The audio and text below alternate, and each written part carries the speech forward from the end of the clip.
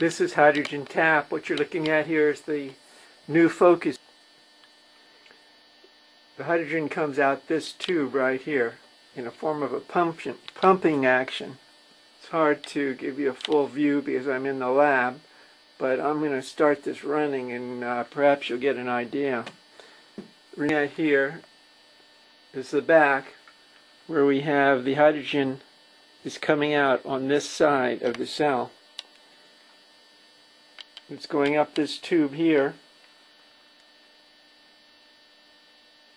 and with it it's pumping water out back to the reservoir. So the water and the hydrogen is coming out the top. Should be a lid on the top of this to contain the hydrogen. Meanwhile, the water gets pumped down out back to here, which it flows back to the other side of the cube. What you're going to be looking at here is hydrogen being formed on this side and going up around and pumping out through here. You can see how much hydrogen's, those are hydrogen bubbles you're seeing there. Actually hydrogen and oxygen, right?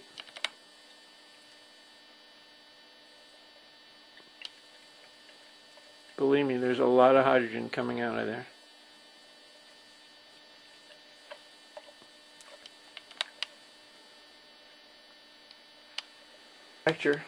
Right now, what I've got, and as I told you in the last video, I can change these connectors very, very simply. They just snap on. Got every other plate here is a positive, so I'll get positive, negative, positive, negative.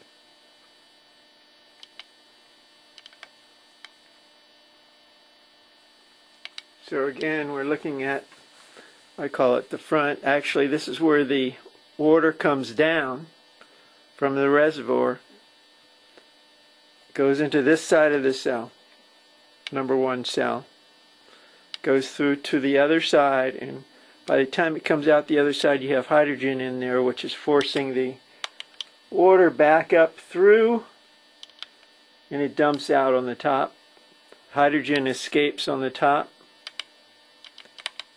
The water comes back down and starts flowing all over again.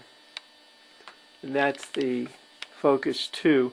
Now I'm only showing you one cell. That's the bottom cell. I'm going to be hooking up to both of these cells so you can imagine how much hydrogen is going to be produced.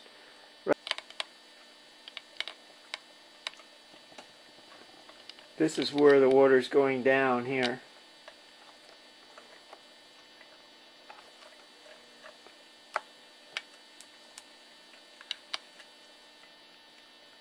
Looking at there, each one of these represents a cell. There are 9 plates in this system that can be rearranged.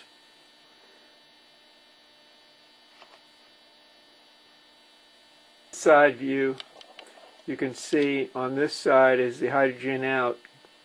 That's the flow that you saw, and on the other side here, turn this around carefully.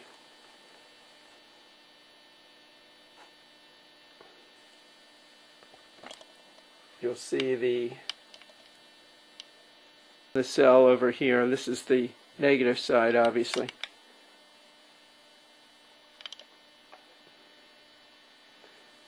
So there you have it.